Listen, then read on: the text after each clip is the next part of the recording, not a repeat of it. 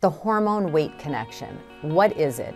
For a woman's reproductive life, her entire life actually, every single major hormonal stage is often / almost always associated with changes in metabolism, cravings, and actually body weight. So what do I mean by that? Puberty.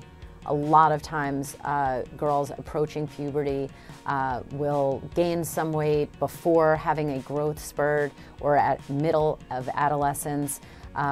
Peri-pregnancy, peripartum, obviously a huge metabolic and hormonal challenge to a woman's body, and then perimenopause and menopause. So these three stages in a woman's life associated with changes in metabolism and often changes in weight.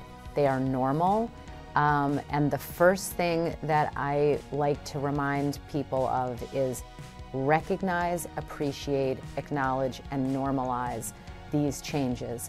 That is your body doing what it is supposed to do. Now, the key is how can you help it and how can you strategize your way through these normal and important hormonal milestones so that you come out feeling good.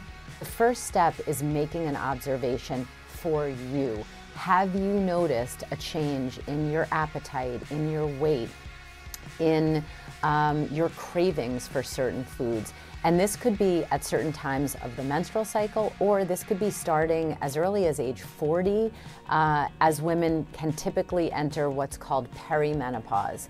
At this time, weight gain is incredibly common. Typically, it's midsection, mid-torso weight gain that occurs despite a woman not changing what she's eating or how she's moving. In other words, the energy balance components, calories in versus calories out.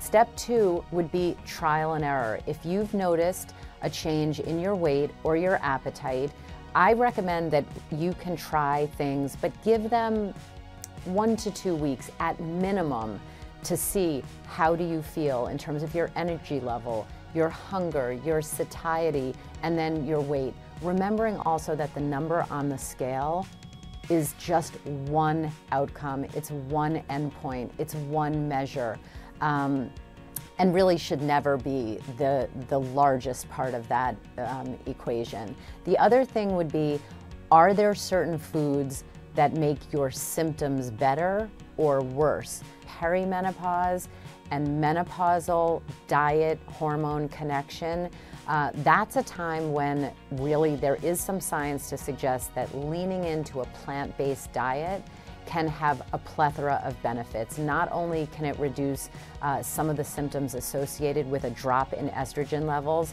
like hot flashes, but it's also a good way to kind of stabilize your weight, keep you full in terms of your energy level, and has some good data in terms of reducing the risk for heart disease and cognitive decline that we can expect to see as an increased risk after menopause.